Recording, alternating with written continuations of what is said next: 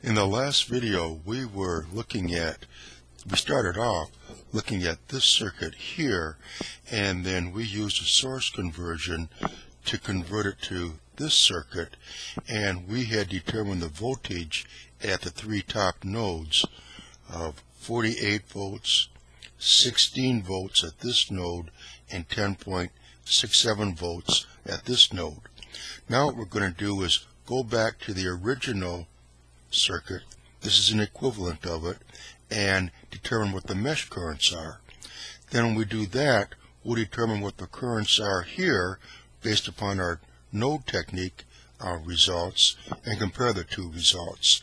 And also we have to be careful now, because in this circuit where we replace the voltage source with the current source, the magnitude of that current source is this voltage divided by this resistor divided by that resistor divided by that sum, 240 divided by 12, which comes out to be equal to 20 amps, and then the resistor that's in parallel with that current source is the sum of these two resistors. So what we're going to do is determine the mesh currents, and then we have to be careful thinking about how we're going to determine the currents through these two resistors here when we use the node technique. So we'll handle that part of the problem as well. For right now, we just want to simply determine what are the three mesh currents. So we have here, and we always, using the format technique, we always start out by drawing the mesh currents in a clockwise direction, and this is I1,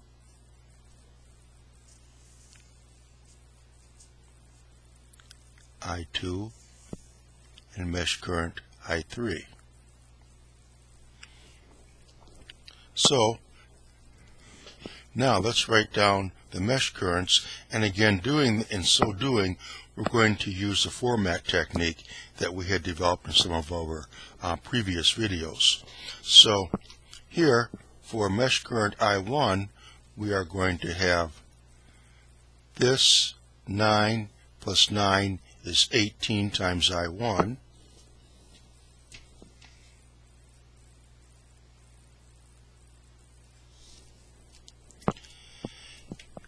And then for this resistor here, I1 goes down, I2 is flowing in the opposite direction, so we have minus 6 times I2. And now here we're depicting I1 as going into the battery, so you can think of it as flowing across a voltage drop, going from a small voltage drop to a large voltage drop, in this case from minus to positive. So we indicate that positive voltage drop by writing it on this side of the equation as a positive number. Now for mesh current I2, we have 6, 10, 16 times I2.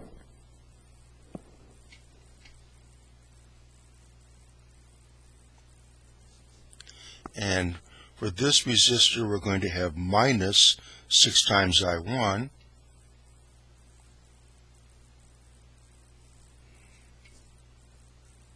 And for this resistor, we're going to have minus 6 times I3. And in here, in this loop, there is no voltage source present, so that's equal to 0. So there's our second mesh current equation. Now let's move on to the third one. Here we have 6, 7, 9 times I3.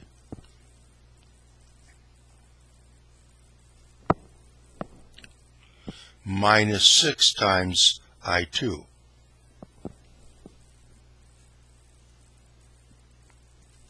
And there are no voltage sources present here, so that equals 0. So we have three mesh equations we want to solve for current 1, current 2, and current 3. So three unknowns, and we have three equations to work with. So we should be able to solve for them without too much difficulty. Let's see, here we have 18 times I1 minus 6 times I2 plus 0 times I3 equals 240. And here we have minus 6 times I1 plus 16 times I2 from here minus 6 times I3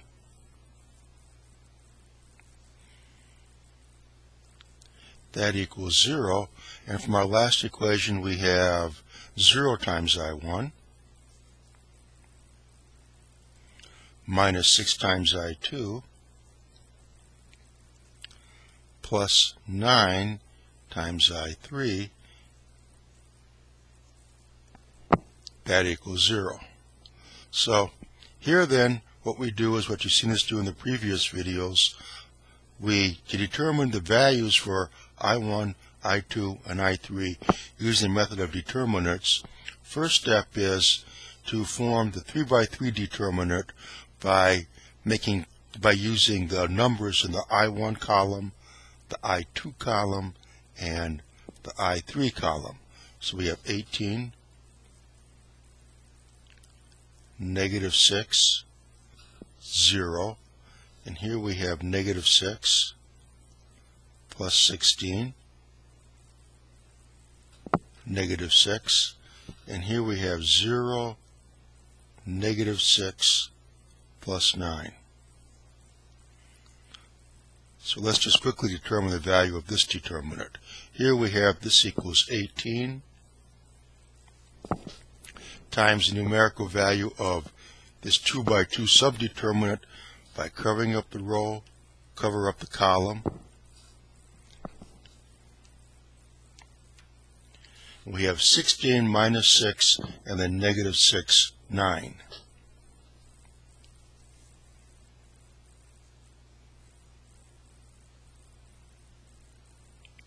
Then it's minus the next number in the top row, which is negative 6, so that becomes plus 6,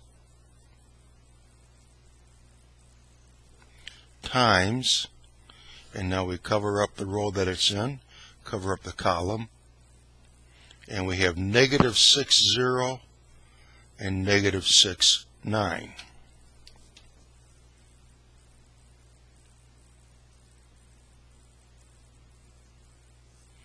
Plus the third row, the third number in the top row, that's 0, so it stops right there. And let's see, here we have 16 times 9, I think it's 144, minus 36, that's 108. And then here we have minus 54, minus 0. So that's minus 54. So the numerical value of this determinant is 18 times 108 minus 6 times 54. And let's see, go to the calculator. It looks like this is 1944 minus 300 plus 24, that's 324. So we have 1944 minus 324, 0261, 1620. So the numerical value of this determinant right here is 1,620. Okay, now knowing that, we are set up to determine I1, I2, and I3. And we have that just written out right here.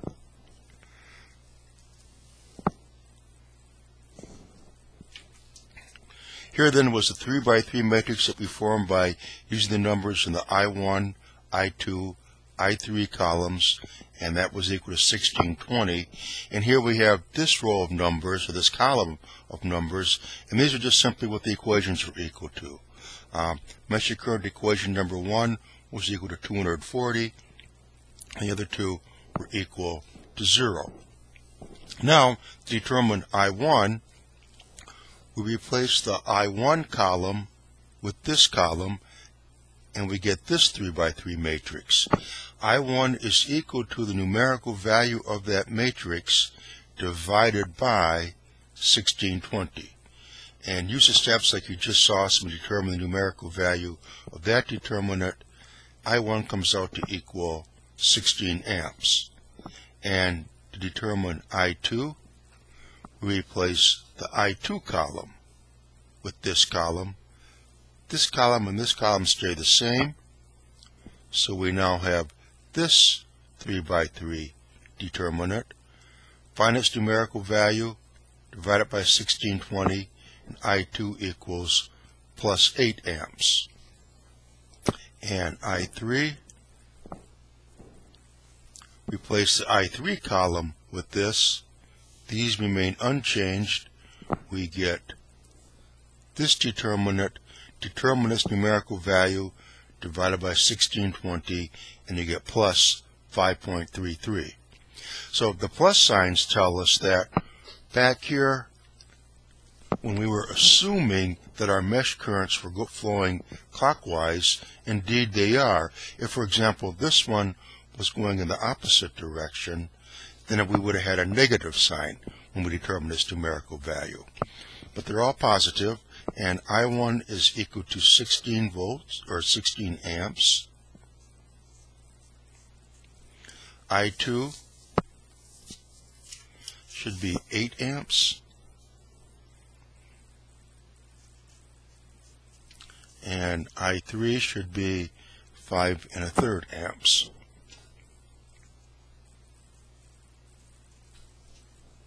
Okay, now finally, let's look at the two circuits then, and let's compare our results and see what happens. Let's say that we want to determine then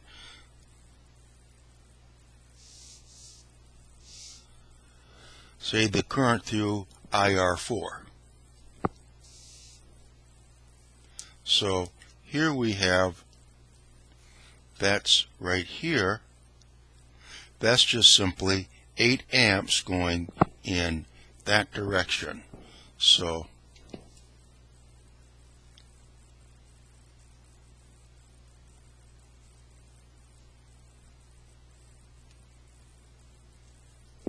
and now these results are from the mesh current analysis.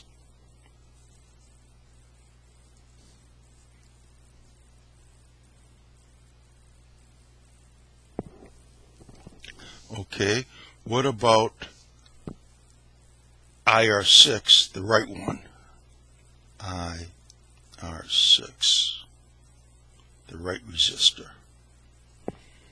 What does that equal? Here we have 8 amps going down. Here we have 5.33 amps going upwards. So we have 8 amps going down, and here we have 5.33 amps going up.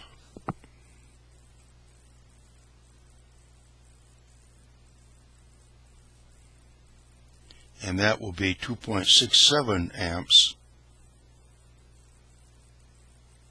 and that's going downward. So 2.67 amps of current through this resistor, and it goes down. Okay, what about through this resistor?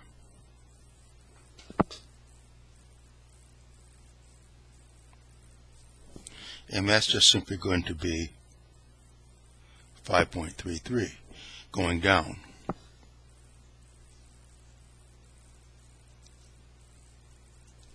And this resistor, that too is going to be 5.33 going to the right.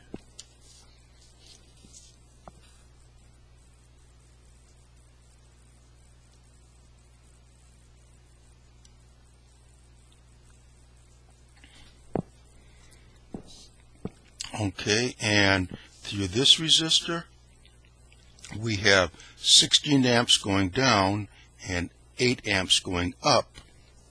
So IR6 left, the left resistor here, that is equal to 8 amps, and that goes down. And then for here, for these resistors, it's going to be 16 amps for each, the third, this resistor and this resistor. Okay, now let's take a look at our results from the node analysis and compare and contrast the two. And it looks like we might not be able to make it all the way through in this video, but let's at least get started. Let's start with this resistor. Here we have IR6 left, and that current will equal 48 volts divided by 6 ohms. And that equals 8 amps, and this is plus 48 volts, that's 0, so that goes downward. So that is consistent with what we found from the mesh current analysis. Now, what about, say, IR4? This resistor. Here, on this end, it's at a voltage of 48 volts. Here, on this end, it's at a voltage of 16 volts. So now we have the current will equal 48 minus 16 divided by 4. And that equals 32 divided by 4 equals 8 amps. And this is 48 volts at a positive value, 16 volts at a positive value is going to push it in that direction. And again, that is consistent with what we determined using the mesh current analysis. Now what we want to do is go ahead and determine the current through these other resistors, and then think about, well, wait a minute now, in our original circuit, we didn't have this, we had this. And how can we determine those currents based upon our node voltages? And we're not going to have time to finish that in this video. Come back, join us in the next video, and we promise we'll get this whole problem wrapped up.